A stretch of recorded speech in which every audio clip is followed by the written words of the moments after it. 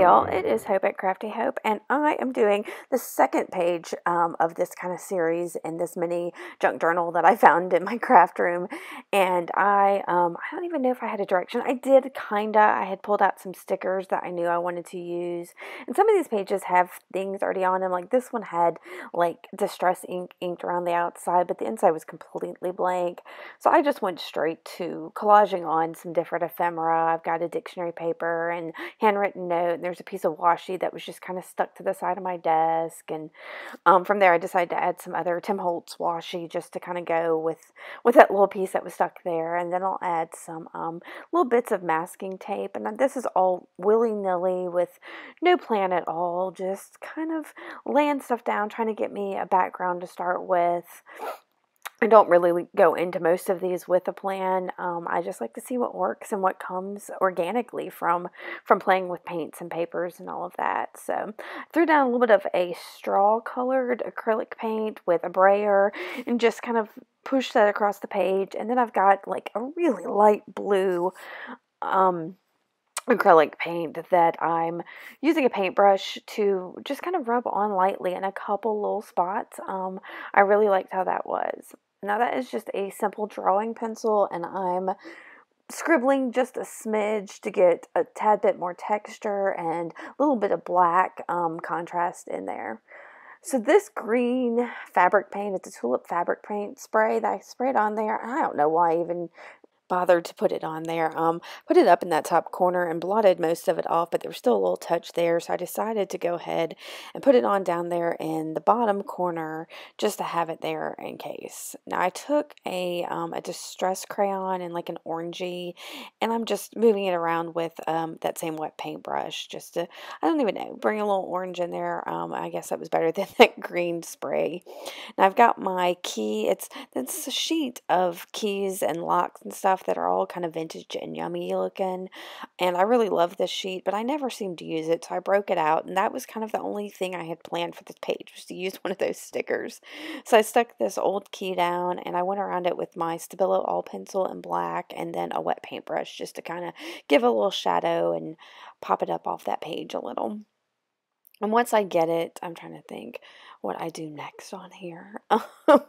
Once I get that on there, I've got a gold Sharpie paint pen that I was trying to, it hadn't been started, so I got it started, and I was going to try to splatter, but I couldn't seem to get that effect to go. Oh, look there, I got blue paint all over my finger.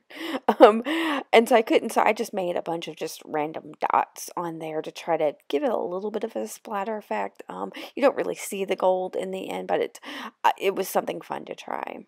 Now, I've pulled out my bag. I've got to organize those hand carved stamps somehow.